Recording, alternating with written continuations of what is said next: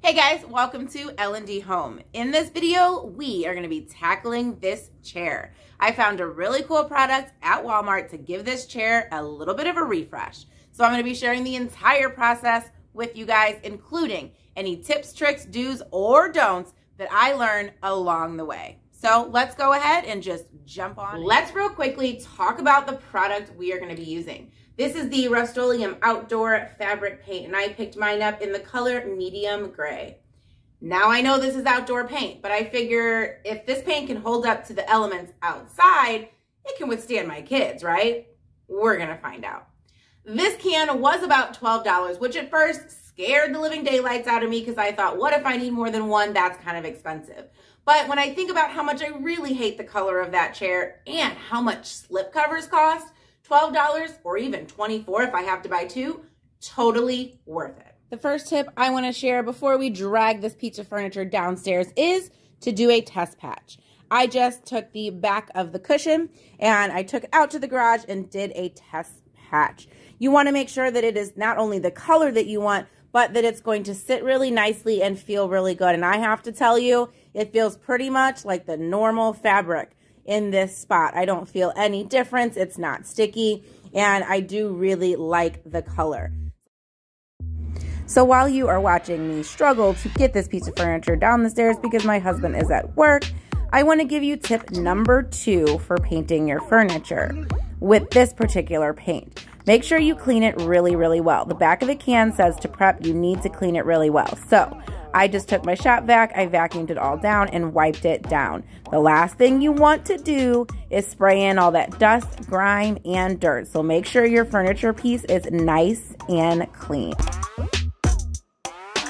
We are almost ready to start painting, but before that, tip number 3. Tape off anything that you don't want to get paint on. I love the natural wood legs on this, so I want to make sure no paint touches them. So make sure you tape off anything that you don't want painted.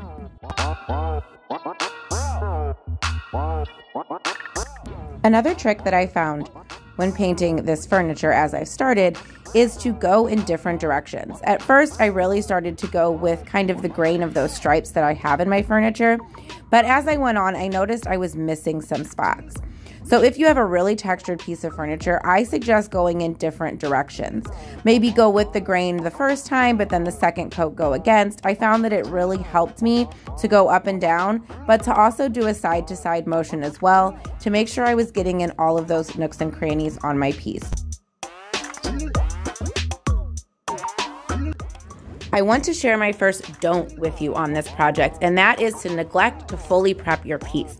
Yes, we cleaned it really well, but what I didn't account for were all the pills and those pieces that I had on my furniture from wear and tear. I have a sweater shaver upstairs. I should have grabbed that out, but I didn't. And as I was painting, I was noticing the paint was really clinging to those pilled spots, and it did not look so great. So don't neglect to fully prep your piece. If it's old and you have a lot of pills, please make sure that you shave those off so that you get a completely perfect finish in the end. Another great tip is to flip your furniture piece over. That way you can see everything from different angles and make sure that you're covering all of the space so you don't have any of that pre-existing color showing through. Once you flip that piece of furniture over, you can really see everything nice and clear and get a perfect coat. All right, guys, let's talk final results and cost. I ended up having to buy 4 cans of this paint. Each can was $11.97 a piece, so that puts me at about a grand total of around $50 for this project. I know what you're thinking. You could have bought a slipcover for 50 bucks. You're not wrong, but here's the deal with slipcovers. We've tried them all. We initially bought a slipcover for this chair when we moved in, 60 bucks. And by the time we realized we absolutely hated it, we were past our return policy, so that $60 went straight to Goodwill. We have also tried several slipcovers since then, and we've had to return them, either because they were too drapey, the fit was not right, the 2 cushion ones just didn't fit the way they were supposed to, or the color was not close to what was shown online. So we have been through the ringer with slipcovers. So while I spent way more than I wanted to for this project, I'm okay with that. I love the way this turned out. I love the color. I love that I can still see the texture of the chair. And I love that it doesn't look like I just threw a piece of fabric on top of my chair and called it a day.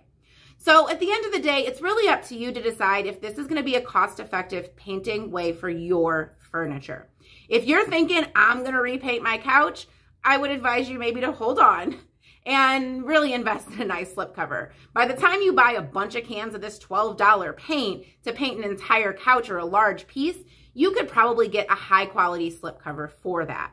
But if you're doing a smaller piece like mine or something even smaller like an ottoman, then it might be cost-effective and worth it for you to try this paint. It's a really, really good paint. So with all that being said, let's go ahead and let's see how this bad boy turned out.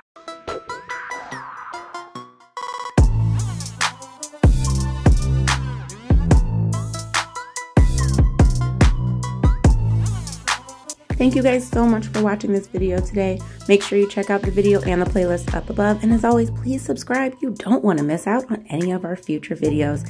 And remember, you guys are awesome sauce.